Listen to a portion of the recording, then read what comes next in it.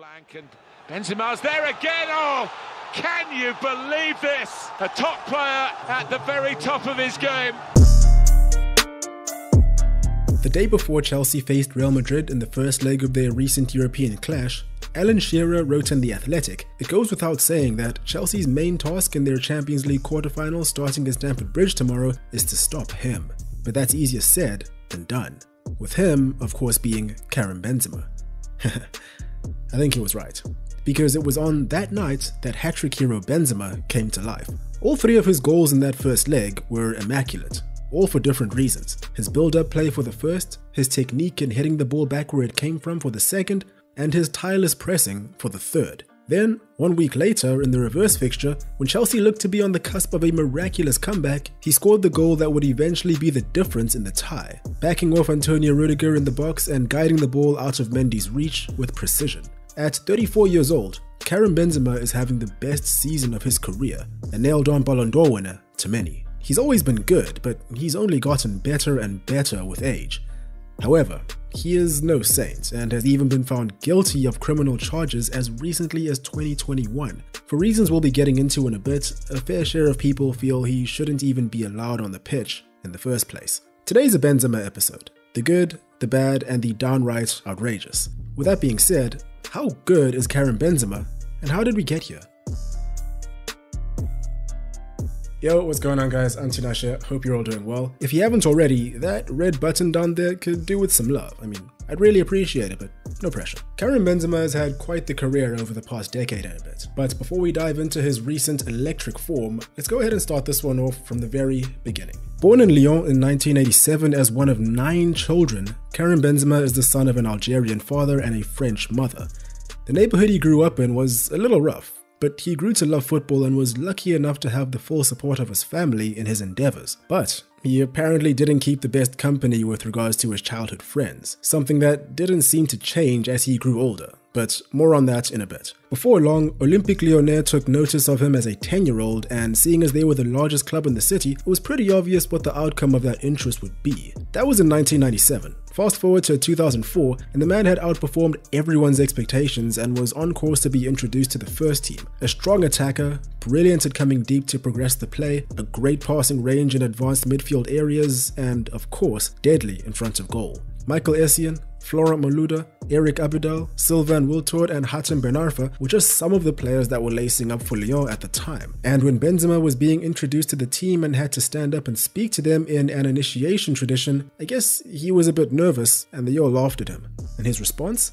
"Do not laugh, I'm here to take your place." That's pretty icy, I'm not gonna lie. In a way, he wasn't wrong. By 2007, all of the above-mentioned players had left the club and Benzema was all of a sudden the leading man. Something I haven't mentioned is that in 2007, Lyon were just coming off a title-winning season. Their 6th title-winning season in a row. I'm pretty sure someone in the comments has already typed Farmers League by now. Anyway, the pressure was really on for the man. Yes, he had contributed to the previous 3 wins, but this time he was more important than he had ever been, and only 20 years old. Continuing the winning streak was never going to be easy. Oh, never mind. They won their 7th in a row and Benzema was named the Ligue 1 Player of the Year. 31 goals and 10 assists in 52 games and a top 30 finish in the 2008 Ballon d'Or. Okay, we have to give credit where credit is due. These 7 wins weren't easy, but the history books and the current football hive mind will probably make it look that way.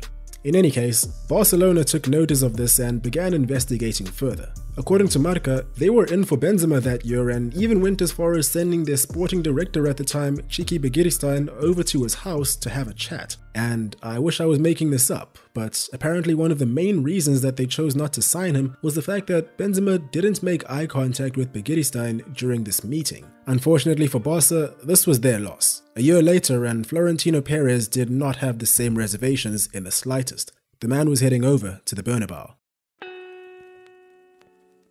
As is the case for almost every player that goes over to the Spanish capital, moving to Madrid was the classic case of a big fish in a small pond becoming a small fish in an ocean.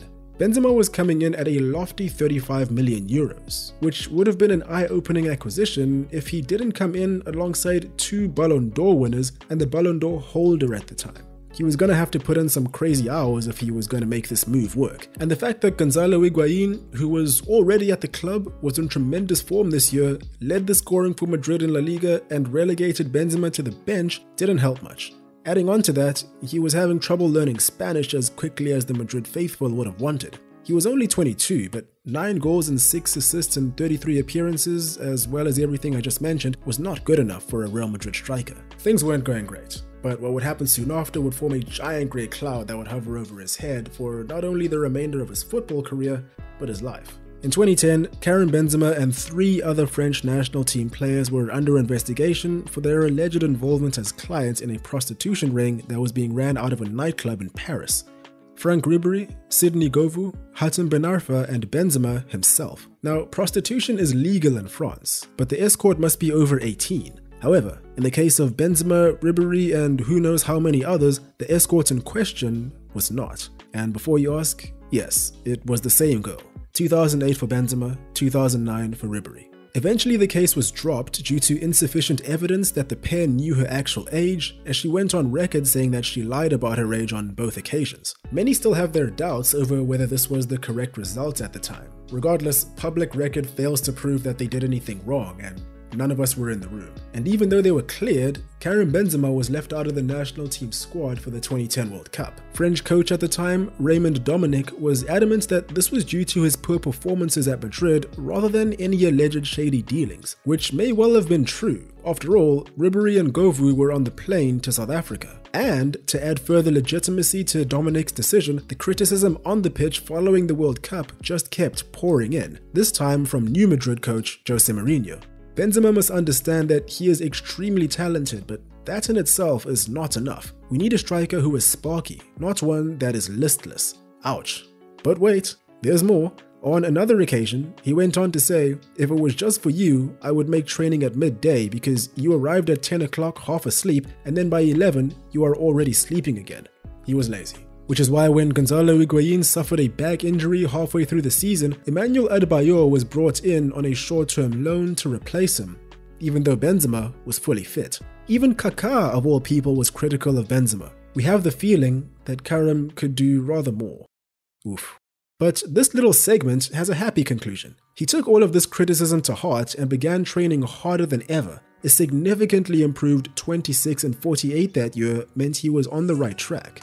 And he didn't stop there, dropping 8 kilograms in the 2011-12 offseason and returning with a bang to help Madrid to a historic 100-point season. And the next 6 years pretty much followed suit. More top performances from Benzema, 4 Champions League titles, and an additional La Liga win to justify Madrid's sizable investments. But what was so impressive about Benzema was his ability to adapt to what was needed from the team over the years. In France, he was the big fish, like I said. It was all about him. In Madrid, it was all about this guy. Benz had to play his part, which meant he had to sacrifice his own glory to a large extent. At a high level, Cristiano Ronaldo, a winger at the time, was always the type of player to drift infield and drive towards the goal, effectively crossing Benzema's running lines. For CR7 to be given license to do so, Benzema had to vacate that space, often by occupying the space Ronaldo left on the flank, or dropping deep into somewhat of a number 10 role. He also frequently had to play with his back to goal and bring the rest of his team into the game during fast transitions. This was his role. This theme of selfless gameplay is something that grew more and more prevalent as Cristiano Ronaldo got up there in age and started spending less time on the flank, as well as when Gareth Bale came into the squad and started occupying central areas himself. Benzema also showed that he was not only a source of goals, but also a dependable playmaker. For example, in the 17-18 season, his least productive year in front of goal for Madrid, he scored 5 goals in 32 appearances in the league, something that led to mass criticism. And rightly so. I mean, he played for Real Madrid and he wore the number 9. No arguments here, he really should have been doing better in front of goal. But what many scoffed over was not only everything I mentioned before that, but also the fact that he created 44 goal-scoring chances that year in La Liga alone, an average of about 1.4 per game. He had a passing completion percentage of 83% and also bagged 10 assists. He also scored 5 and assisted 1 in the Champions League, which Real Madrid won for the 3rd year in a row. But as we all know, for a player of that caliber and professionalism to be criticized without context is unfortunately pretty normal.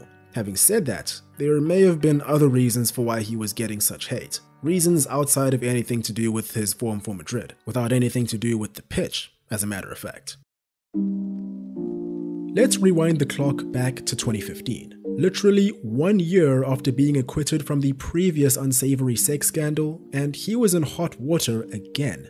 This is Mathieu Valbuena, a former French international. In mid-2015, a group of unsavory characters got their hands on an explicit recording of Valbuena engaging in sexual acts with a woman. And as unsavory characters tend to do, they attempted to extort a range of things from him, most significantly 150,000 euros. Valbuena was not having it and went straight to the police, who began an investigation. When the blackmailers couldn't get through to Valbuena, they enlisted a contact of theirs, Karim Benzema, a man who was previously convicted of armed robbery and drug possession and also happened to be a childhood friend of Karim Benzema's. You guys remember earlier on when I said he grew up around a rough crowd? Zenati is said to have convinced Benzema to get Valbuena to engage with the demands of the exploiters. Little did Benzema know, Zenati was under investigation and had his phone tapped. So after Benzema had spoken with Valbuena and reported back to Zenati on the details of their conversation, the world was now aware of his involvement in the whole affair. He was charged with complicity in a blackmail attempt, and after years of deliberation, was found guilty in late 2021, fined 75,000 euros and sentenced to a 1-year suspended jail term. These are the facts, and I'm not even going to attempt to speculate on what actually went down. But what I will say is that Karim Benzema has always maintained that he was only just trying to help Valbuena to get rid of the tape. I mean, the man was easily earning over 150k per week, so I find it difficult to believe that money was the motivating factor in his involvement here. Anyway, this whole situation was incredibly shady and sent huge shockwaves throughout the footballing world, particularly in France. Even politicians were getting involved, condemning his actions. It was a mess. And after this news came out, an inevitable statement from the president of the French Football Federation was issued. Sanctioning has never been my cup of tea, but as president of the federation, I cannot remain insensitive to the telephone tapping which appeared in the newspaper in this affair. From today and until a new development, Karim Benzema is no longer selectable for the France team. And this sanction couldn't have come at a worse time. It was mere months before Euro 2016. Arguably the biggest international tournament outside of the World Cup, and it was being held on French soil. Benzema was not happy, claiming among other reasons that Deschamps and the French Federation had, quote, bowed to pressure from a racist part of France, hinting that if he weren't of Algerian descent, he might have been treated differently regardless of his circumstance. Didier Deschamps was not happy. All of this led to an indefinite absence from the French national team, during which France won the World Cup, as Karim Benzema watched from home. At this point, I'm sure we all get the idea. The man's been subject to mass controversy off the pitch for just about his entire career. As a matter of fact, he's been subject to mass controversy on the pitch also for just about his entire career. To what extent does he deserve to be punished for his past actions? The legal systems have already given their verdict, so anything further is basically up to the court of public opinion at this point, which I'm well aware probably makes a lot of people uncomfortable with how well he's been doing on the pitch. Which brings us back to Real Madrid and takes us forward to 2022. You remember that crazy 2009 transfer window I was talking about earlier? Benzema is the last man standing, with the second last man being Cristiano Ronaldo, who left the club almost 4 years ago. The longevity of this man is crazy impressive. Being at a club like Real Madrid is one thing, but being a nailed-on starter for about a decade is something special. Oh, and you also remember the 2017-18 season I spoke about, where Benzema was receiving all sorts of criticism for not being as productive as many thought he should have been in front of goal? Literally 1 year after Ronaldo leaves, Benzema is tasked with being the leading man, and boom. Honestly, what the hell? His rate of production has been absolutely insane since 2018. The guy literally heard all the reporters talking smack and basically said, seriously, he turned 30 this year, and ever since then, he's only gotten better and better and better, to the point that now, in 2022, at 34 years of age, he is in the best form of his entire career. He's even been reinstated to the French national team as of 2021, and according to French investigative journalist Romain Molina, French President Emmanuel Macron had a hand in making that happen, and this was probably the most tame story that man broke last year. Seriously, for his own safety, I sincerely hope he's taken refuge in an undisclosed location in Antarctica or something. Anyway, Benzema is on fire. and it's almost as if everything he touches turns to goals. Heading into the 2022 World Cup, I'm sure he'll be a welcome addition to an already stacked French team. All in all, he's a joy to watch. A sensational player in red-hot form is always a treat, but I can also imagine that there are many that would prefer that were not the case. He's been accused of some pretty heinous things and even found guilty of others, yet he is celebrated the world over. It doesn't get much more controversial than that. And that's where we're going to leave this one. A lot to consider, I know. But what do you guys think of the man? Do you think he deserves the Ballon d'Or? Do you think he deserves to be on the pitch in the first place? Or do you think that there is much more to this than meets the eye, as is usually the case with these sort of things? Let me know all your thoughts in the comments below. And that is all from me today. Hope you guys enjoyed. Hope you're all staying well. Cheers, and I'll catch you in the next one.